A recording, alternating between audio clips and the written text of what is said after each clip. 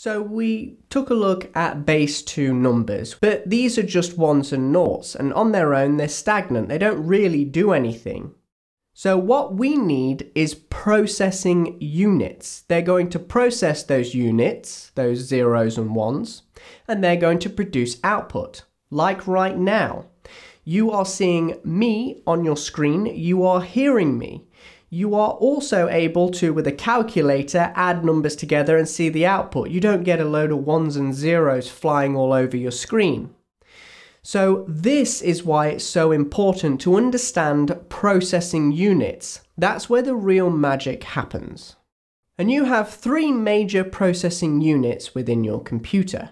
You have the GPU, the SPU, and the more notable CPU. Now we're working with the same ones and zeros, the same units. So how come we can take these ones and zeros and produce an output on our screen in pixel data, an output through sound, a sound wave, or we could make those ones and zeros part of a mathematical equation? So how do we do this? Well, depending on where your ones and zeros go, they will produce a different output.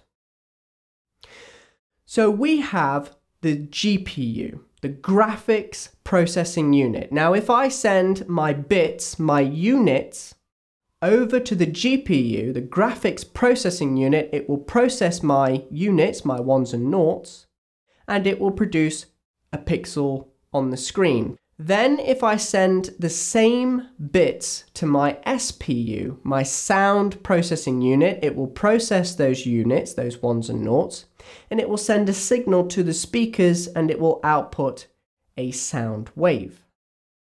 And thirdly, you have the CPU. This is the one that's more notable. The CPU is considered the brains. It deals with logic.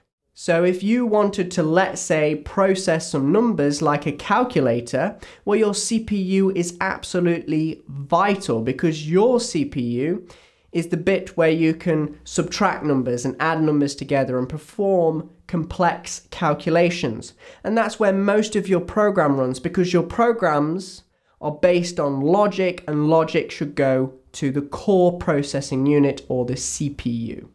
So you can see how you can take your zeros and ones, and depending on where you place them as a programmer, if you send them off to the GPU, they're going to produce a pixel on the screen. If you send them over to the SPU, it's going to send a signal and it's going to produce a sound wave.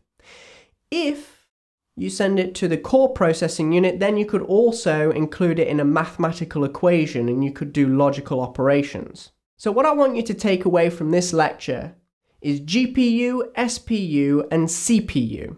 Remember, graphics processing unit, sound processing unit, and core processing unit. We work with the same units, the same zeros and ones, and depending on where those zeros and ones go, we get a different output.